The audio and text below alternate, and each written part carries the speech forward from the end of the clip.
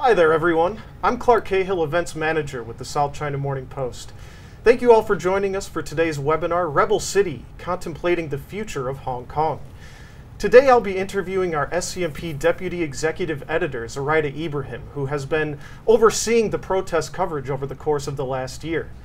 Also joining her in this conversation is our correspondent Jeffy Lam, who has played a significant role in reporting on the protests live from the scene. Zoraida and Jeffy are also the editors of a book the SCMP has just released titled Rebel City, Hong Kong's Year of Water and Fire, which can be purchased online at our website, rebelcity.scmp.com, and at major bookshops in their physical stores, as well as online, including places like Amazon, Kobo, and Google Books. So we'll have some time to discuss the book a bit later in this discussion, but to kick things off, exactly a year ago today, the protest movement began in earnest on June 9th, initially beginning with the goal of rejecting a proposed bill that would have allowed for criminal extradition to the mainland, and then shifted into a larger anti-government stance in the quest for universal suffrage. So, Jeffy, to kick things off, how has the movement changed over the course of the last year, and what have been some of its significant milestones? Yes, Clark, you're right, because by the time when Carrie Lam suspended the bill and eventually withdrew it in September, the whole protest have already been morphed into a wider anti-government movement. And since then we have seen increasingly violent clashes between the protesters and the police.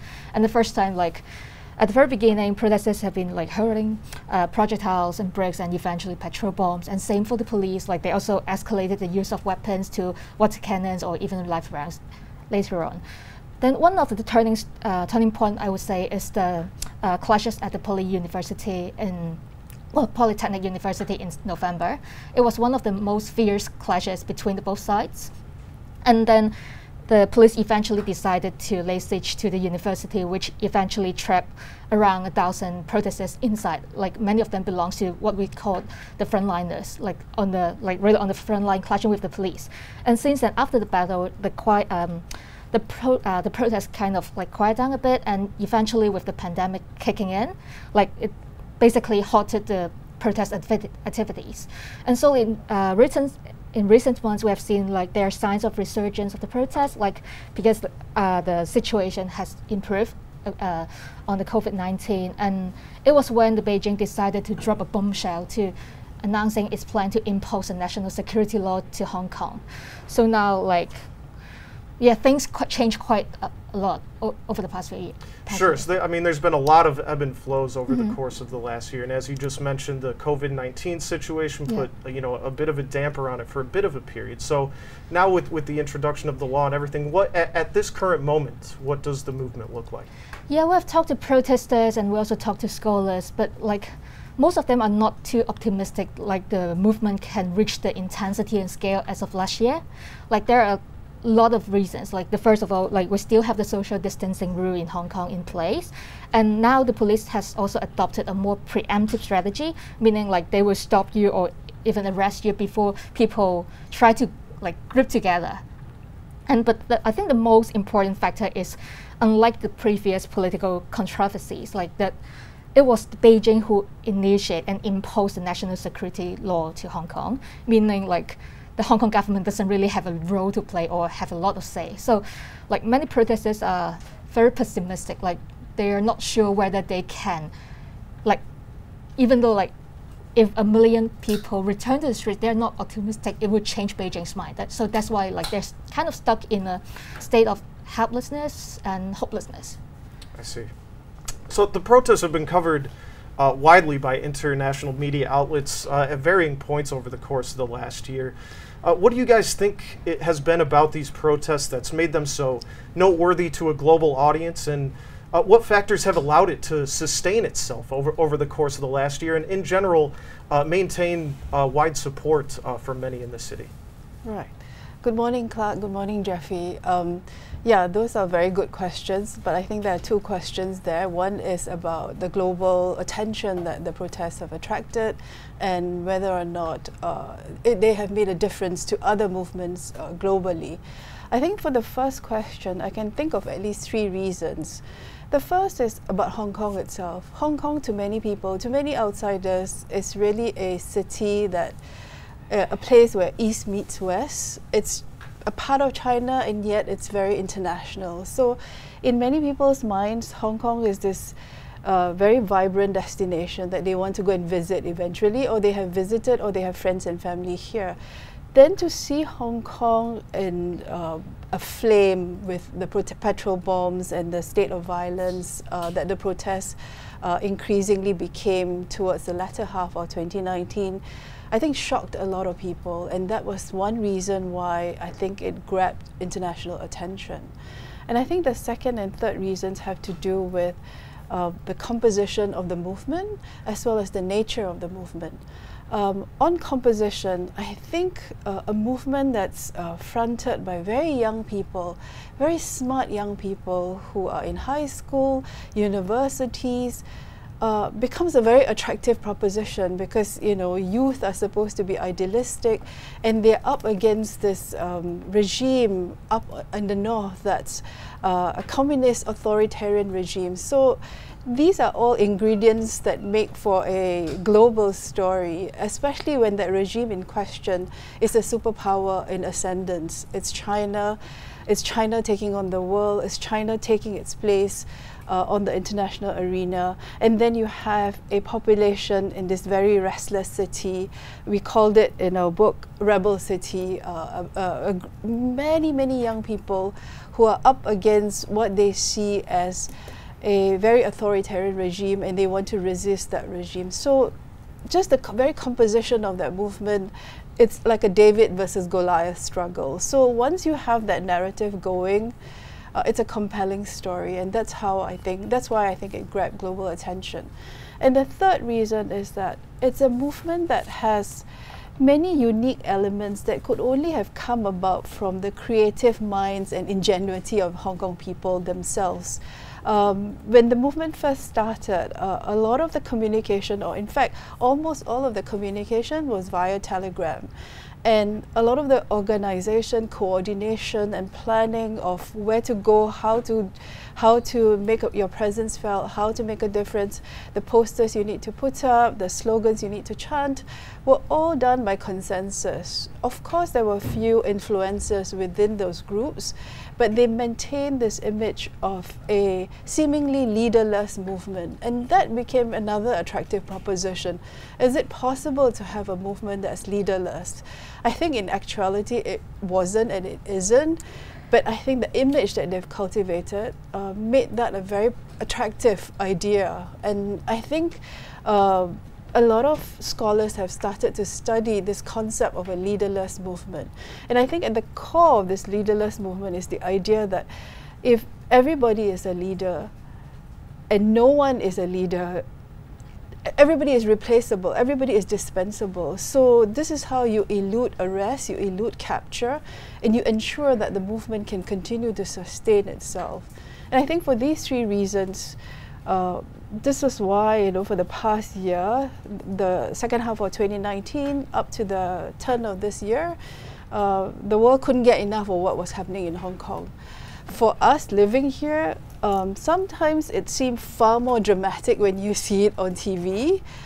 In a way, we got inured to the scenes of protests and violence, but for the world, this was a very exciting story. But for us, it was a deeply personal story as well. Sure. And just to add on to that, either Jeffy or Zoraida here, what factors do you think contributed to allow it to sustain itself for such a long time? You know, I think a lot of times when there's protest movements, people think, oh, they'll wear themselves out, right? They'll get tired. But that just didn't happen with this one. Why do you think that is?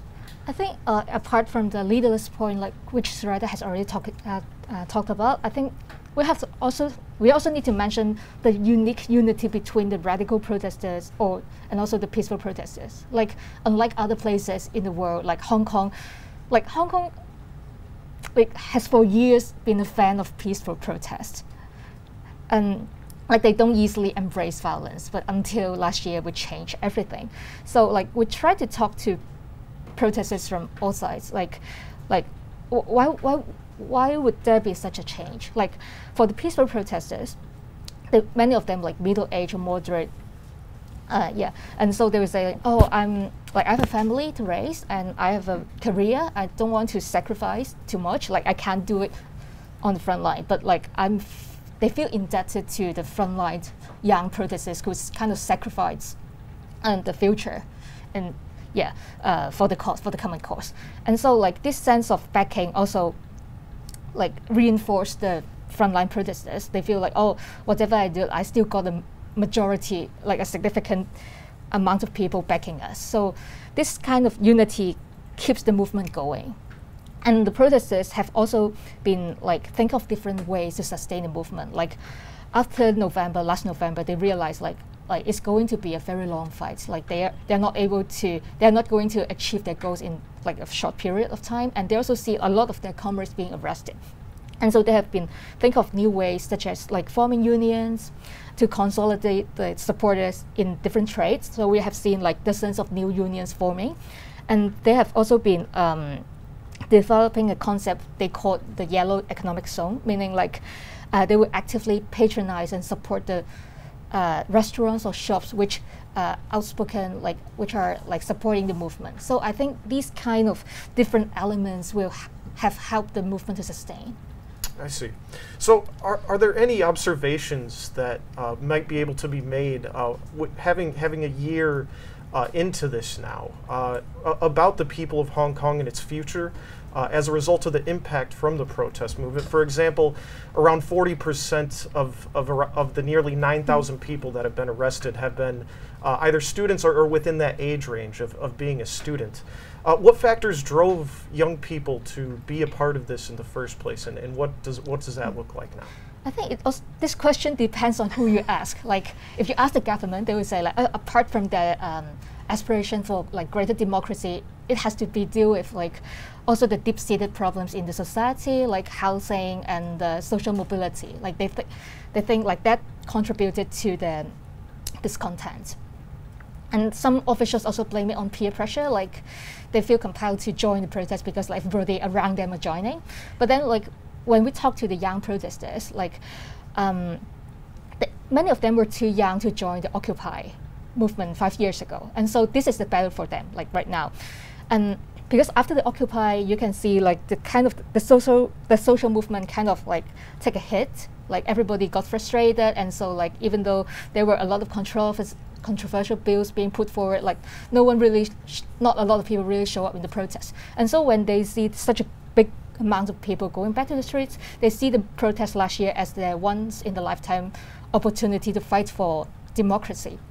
And like as the movement goes on, lots of their friends, like really close friends, family members being arrested or injured in the protest, they also like they feel they owe them. Like they feel like they have to keep on the fight, and that's why you can see a lot of people, especially like we see a lot of secondary school students on the front line. Can I just add that apart from the government's theory that a lot of it has to do with social inequities, income inequality, the lack of housing opportunity, the lack of clarity on the future that is driving young people, I think we should also discuss the possibility that at least in the eyes of Beijing and the local government, that there were foreign elements encouraging, shepherding the movement.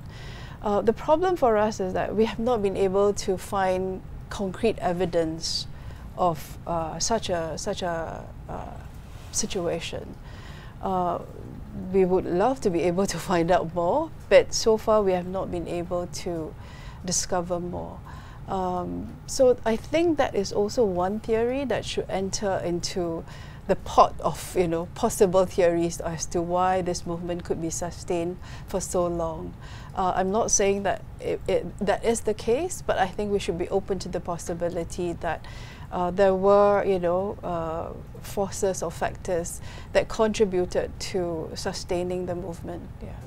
So well, now you're kind of on the topic of covering this situation. So I think our viewers would be quite interested if we could pull back the curtain a little bit and shed some light on our editorial thought process behind how we've covered these protests. From headlines to story angles, opinion pieces, how we cover it in social media. you know, there's certainly been scrutinization from the public on how we cover it. So, you know, if you could tell us a bit about how the SCMP approaches this from an editorial standpoint, and how we approach it to try to be as balanced as we possibly can with our coverage. Right. That's a very important question. As you know, if you live in this city, this has been a very polarizing environment. People are deeply divided politically. And in Hong Kong, you know, you tend to identify yourself as either yellow or blue, or you try to be as neutral as you possibly can. For us at the newsroom, unlike many others who have been here to cover the protests, this is our home. For many of my colleagues, the streets where the protests took place, the buildings that they where, you know, protesters attacked or police clashed with protesters, are the sound and the background, the physical background of what they grew up against, right? So this is their sense of home. So it's a very personal story.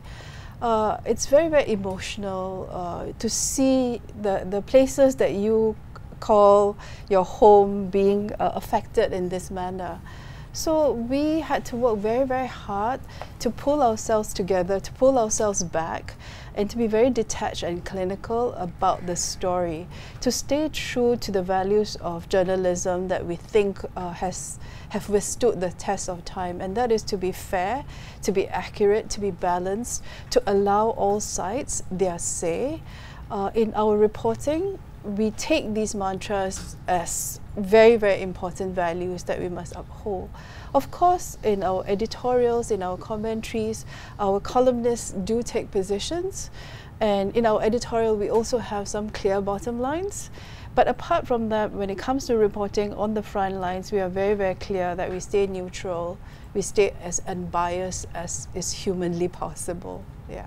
I see. And Jeffy, you know, yourself being live on the scene, could you shed a bit on how you cover things with a balanced approach, but also are there any particular stories you wanted to share from your experience in covering the protests over the course of the last year? So, like, on your second question, I guess I have to say is the Yuen Long attack on July 21st.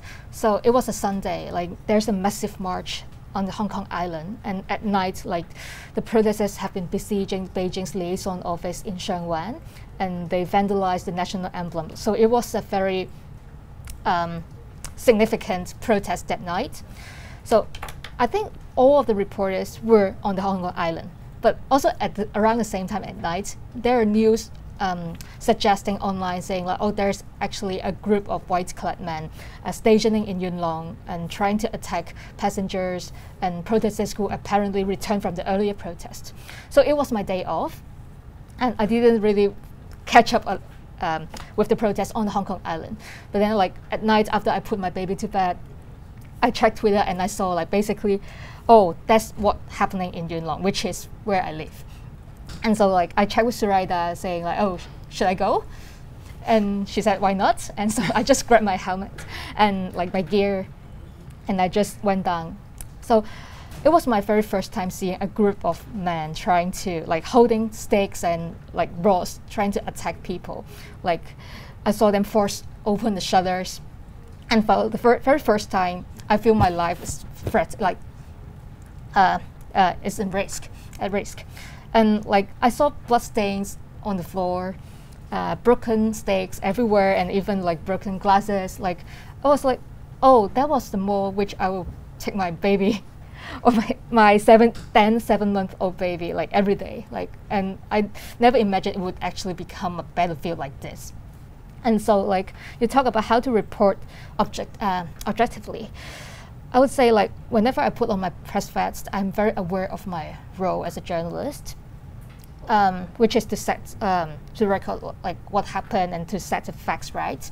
And there were some misconceptions, like, among a very few number of protesters. Like, some of them, like, I mean, very few of them thought like, oh, the journalists are on our side, like they're with us against the police. And I think this kind of misconception is very unfortunate, because on the other hand, it also fueled the misconception on the other side, on the police believing like the journalists are not impartial. So I think, like, to me, as a journalist covering, sometimes I feel like I'm an observer to observe people suffering, but like we're not really on like either side. I see. Well, I think this is probably a good time to call attention to our book, Rebel City, Hong Kong's Year of Water and Fire. It provides a look into the past year of the protests. You know, I know the book is a large curation of the articles and items that we've published and photographs as well over the course of the last year, but it includes much more content just beyond a curation of our articles.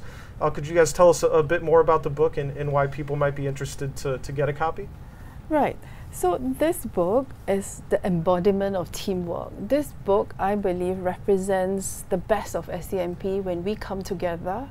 I think when we come together, our resources are substantial and the depth of talent is impressive. Whether it's the photographers, whether it's our video team or the frontline reporters or even the copy editors in the office. I think the last 6 to 8 months, I think we really poured our heart and soul into reporting this story because, as I said, this is our home. We feel very deeply for it. I have a line in the book which says that, you know, the scars of the city felt at times like our own scars. So this was how deeply affected and moved we were by what was happening. And I think nobody said no to doing this book. What we did was that because the protests were taking place almost every weekend and we were running live blogs that often ran into hours, like sometimes even 12 hours a day. And so we decided that rather than have it stay in the ether, let's put it all together and consolidate and use the last few months to reflect and think back about what it was that we went through, what it was that the city went through, and to consolidate this into a decipherable form, hopefully. And we came up with 512 pages. It didn't start as ambitiously as a 500-page project. We were just going to put together the blogs, and then we decided that, hey, we should go back to the different stakeholders whom we interviewed during the course of the protest to catch up with them to find out how their lives have changed. And so in the end, a lot of the materials that we put into the book were kind of not just repurposed, but we added fresh elements to the book. And I just want to share a very funny story. By the time the book was nearly completed, we thought that, hey, we came across so many of these slogans that were in Cantonese, and we wanted the book to reach a global audience. So we said, let's do a glossary, even though it may look a bit high schoolish, but let's stick in a glossary. And the feedback that I got from people overseas was, hey, this is so useful. I finally can figure out what was going on TV with all the slogans being chanted. So that's just a small anecdote to show that we have tried our best to kind of capture what the past 1 year has been like. And our publisher was also very creative in suggesting, when he found out that you know, our team was a comprehensive team that also involved our video team, he said, hey, you guys have some great videos, why don't we incorporate that into the book? And so then we rushed to our video guys and we put together like the 15 of the best videos with a QR code. So when you get the book, you just point your phone to any of the 15 videos, you can have it in 3D. Sure, yeah. Sure. Jeffy, anything you wanted to add as it pertains to the book? Yeah, I just want to add, like, it's not a yellow book or a blue book. Like, we try to include the voices from like across the spectrum. So like, for instance, we have interviewed a top student, an aspiring lawyer, who to explain why she decided to clash with the police on the front line. And we also talked to a policeman who lamented like how the social divide in the city has caused his, like, the social circle, like the whole social network he has cultivated since high school. And then there's also like a second generation tycoon talking about like how he sees like Beijing's approach to Hong Kong, and many. So I think like we did not intend to break any new ground in this book, but I think it's a really comprehensive record of the Hong Kong protests, which has changed the city forever. Sure. Thanks. So I have a few more questions to ask Zoraida and Jeffy, but we also want to hear from all of you who are watching. So be sure to use the Q&A function on the platform and submit whatever you can over the course of the next 20, 30 minutes that we have left. And we'll try to get those questions over to our panelists here. So moving forward, let's address Beijing's proposed national security law, which has been catalyzed by the protest movement over the course of the last year, and it's likely to be made official in probably just a few months' time. At this stage, details are not, there's not much, but I know many are worried it could make a drastic change to the establishment of the notion of one country, two systems. Despite there being a lack of concrete information out there, what can you tell us about what the latest is and what people are thinking? Right. I think, Clark, you're absolutely right to say that details are very sketchy. When the NPC met, all they received was a 7-point resolution that broadly outlined what the law could look like. I think it is in the details that we need to watch out for, and those details can come as early as the end of the month or in August, because the NPC Standing Committee, which will pass the law, is due to meet in June and in August. So these 2 months are going to be very interesting times to find out. But I think in the absence of details, the only thing that we can hang on to are the statements that have been made by state leaders. They have mentioned that the crimes that this law will target will be restricted to a very small minority of people. And the 4 crimes are secession, subversion, terrorism, and foreign intervention. They have pledged to cast the law very narrowly, so we will have to wait and see. But I also want to point out that I think all the state leaders, especially the most recent one yesterday, a Beijing official actually, a deputy director of the Hong Kong Macau Affairs Office, which oversees the relationship between the city and the mainland, had a very comprehensive, very blunt and candid speech on how actually the national security law is to strengthen one country, two system. That was actually our biggest story yesterday. It's in our print edition, it's the main story in our print edition. For those who are interested in the national security law, I would really recommend reading that story, because it goes into some great depth about why the law is needed from a historical context as well as the legal context. From the historical context, I thought it was interesting that he mentioned Deng Xiaoping and how when he, who was the architect of one country, two system, said that when there are destructive forces threatening Hong Kong, the central government has every right to intervene. I think that bottom line was set up very clearly in the late 80s, well before Hong Kong was handed back to mainland China. So that's number one. And as to the legal context, as I said, they've already said that it will be very, very restricted. We shall see. And I think Zhang Xiaoming, who spoke yesterday, said that the law will uphold the rule of law in Hong Kong as we understand it, will respect the judiciary, and mainland agents that operate in the city as needed by the new law will have to abide by the laws of Hong Kong. I think these are very important assurances that we have to hold Beijing to. And beyond that, I think we just have to wait. But personally, I would think that the very success of Hong Kong has been pinned on the concept of one country, two systems. I think for Beijing to want to undermine the formula, it doesn't make sense. Why do you want to jeopardize the future of the city and put one country, two systems at risk?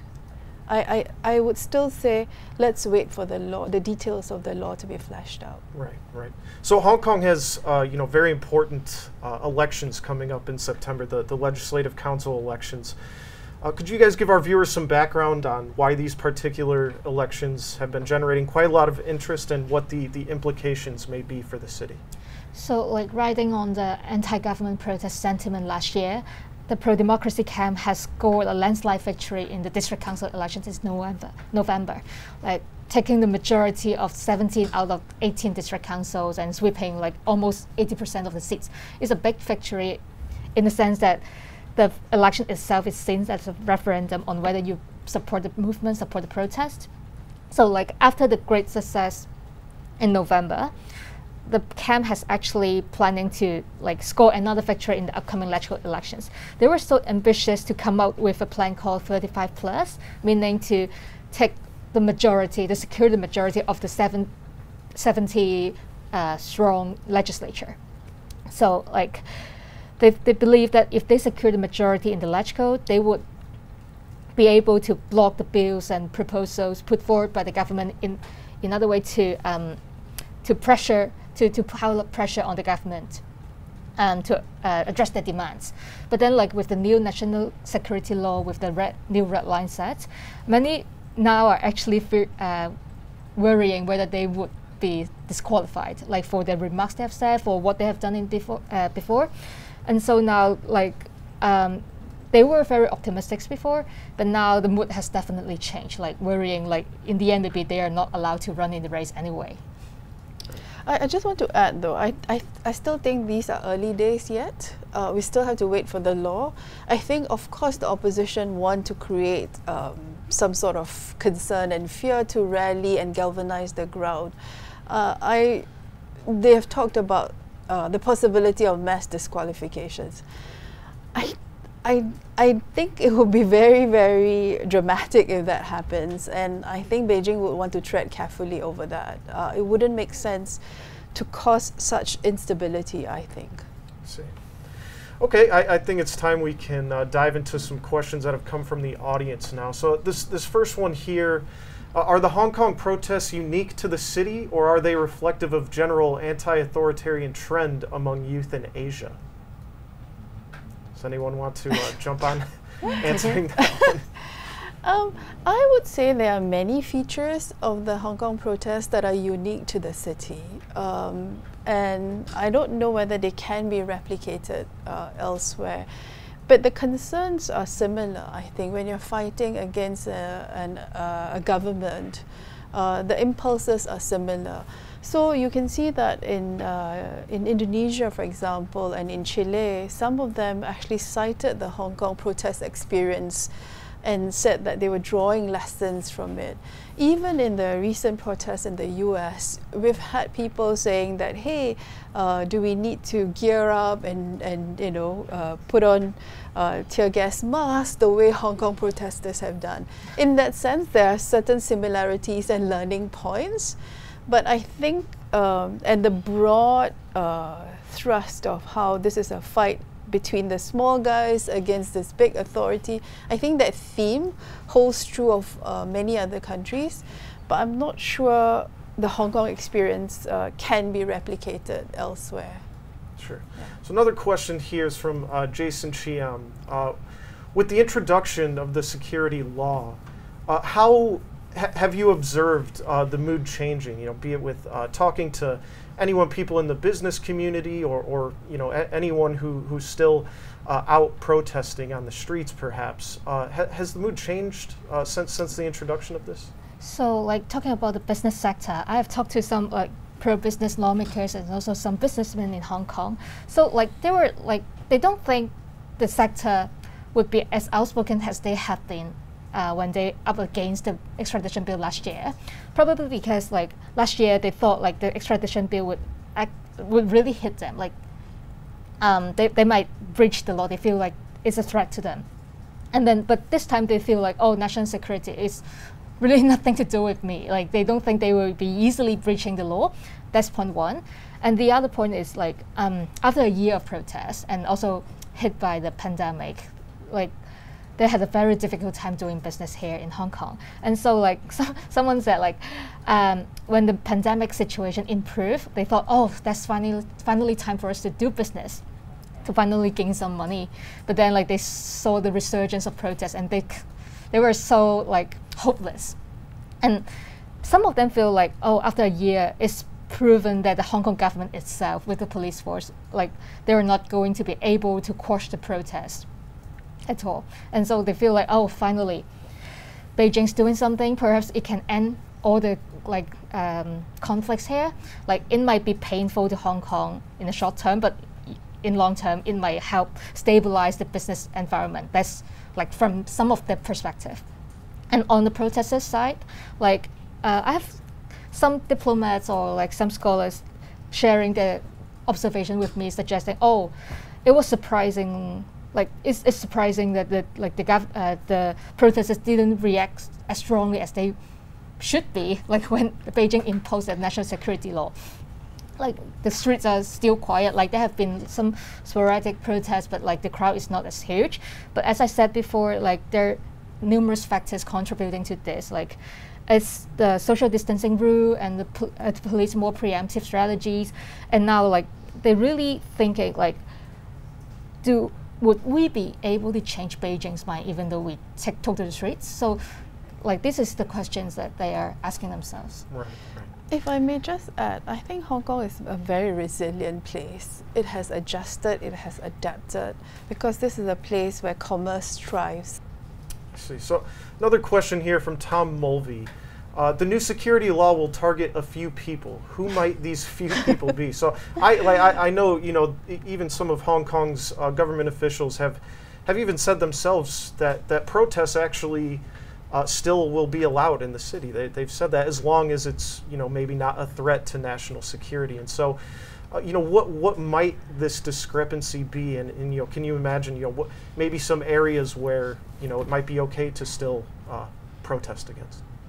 Oh, I firmly believe that I think even with the national security law, the right to protest is enshrined in the basic law. So I think Hong Kong people will still continue to go out onto the streets to march, to protest over issues they are unhappy with. But I think what will become clearer is that there are certain no-go areas. I think if you want to advocate for independence, if you want to secede from mainland China, I think these are very clear red lines that you cannot cross. Beyond that, I think we have to wait for the full details of the law. Okay. Another question here. This is from Vic Dimagiba. Sorry if I mispronounce your name there. What's the perception of Hong Kong residents who are not native to Hong Kong as it has pertained to the protests? Have they been as active as local protesters?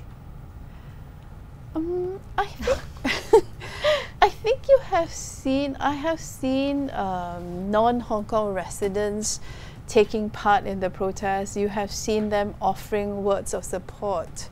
I don't know whether they are at the core of the protest movement, but I can see them, or I have seen them being cheerleaders of the movement. Does this constitute foreign interference? I don't know. But yes, I think a lot of the foreigners who are in the city have watched the protests and have been largely sympathetic, I think, to the protesters. Okay, another question here. This is from Fly Lice. It seems the government pro-establishment parties have given up on Hong Kong youth. Is there any room for conciliation? Now, I think, you know, this kind of harkens back to a question I had asked previously, the notion that, you know, 40% of those arrested have been, you know, of the student age. So, you know, how can this bridge between young people in the city, with be it government officials or really anyone in a position of authority? You know, have you talked to anyone or asked anyone about how these bridges may be able to you know, be repaired in the years to come? Gosh, I think those are the very questions people who sincerely want the city to improve for the better are asking. Have they arrived at the answers? I believe not. I think that's why we are here today. Do we need to get there? Absolutely. I think the future of the city depends on young people. The future trajectory of any progress that we can make to heal the divisions in society depends on young people. This is my personal view. I think young people in Hong Kong are bright, creative, you know, sparks of genius I often see. They are very engaged, but they also need role models. They also need leaders they can look up to. I think there might be some scarcity there. And I say this in sincerely, with no disrespect to the current leadership that we have in Hong Kong, in whatever sector, in government, in culture or whatever. I think the older Hong Kongers are trying their best to understand the young people, but there is that divide, and that divide must be bridged. And I think it would require many more engaged young adults to take the lead to carve a better future for Hong Kong. So, a question here from Desmond Su. Jeffy, maybe this one might be a good one for you to answer. It seems journalists are much more active being in the middle during the Hong Kong protests compared with conflicts elsewhere. As a result, people claim journalists are influencing and even inciting what happens on the front lines. Jeffy, what do you think about that question, or how would you answer that? So I think I don't agree that we are trying to standing in between, trying to meddle in the protest, but from my observation, I would say this movement actually encouraged some people to join the industry. But some of them didn't go through proper training. They might be doing have been working on other job, or they may be students, but then they just buy a press vest and put up and then holding a camera and stand on the front line, and they didn't receive any training. And I have seen some of them misbehave, maybe saying chanting slogans, or maybe saying something inappropriate. So as I said, this development is unfortunate because it sends a signal to the police or some sectors of the society that journalists are are not impartial, they are siding with the protesters or someone else. So, but I believe the majority of the journalists here in Hong Kong are professional. They are only trying to be on the front line, risking their safety to record what's going on, trying to set facts straight. Yeah. So I think we have time for one more question here, and this comes from Amanda Yuk. How do you see the future of journalism? It's a very, very simple, broad question there. So I guess maybe if I could expand on that, with regard to, again, we don't know much about the national security law, and as Jeffy just said, people have been inspired across the city to be almost amateur journalists. How do you see the future of journalism, be it Hong Kong or globally in the midst of all this? Oh, gosh. The news cycle has become so frenetic that I think we're barely catching up with what's going on in the world. Just in Hong Kong itself, when the protests were happening, we were wondering when was it all going to end, because we were all badly short on sleep. We were social distancing from our families unwillingly. And then just when things appeared to calm down, you had the COVID-19. So it's been unrelenting. I can't think of a better time to be a journalist because there's so much to be covered. There's so much reporting to be done.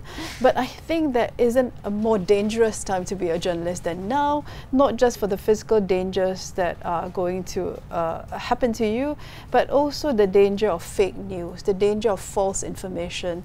The spread of information is so rapid these days that the spread of disinformation has become even faster. And that's what I think we have to guard against. We want to be fast and quick with the news, but we have to be responsible. Being first is not as important as being right, I think. I see. Okay, well, Zoraida, Jeffy, thank you both so much for sharing your experiences over the course of the last year. I think our audience was very interested to hear your comments about this, so very much appreciate that. Just want to call attention once more to our book, Rebel City. It can be purchased through various organizations, be it Amazon, Google Books. You now see on your screen right there, if you scan the QR code, that'll also take you straight to our website where you can purchase the book. Again, and this is a look back at Hong Kong's most wrenching political crisis since its return to Chinese rule in 1997. So thank you both again, and thank you all for watching this. We really hope you enjoyed it and look forward to welcoming you to our next webinar.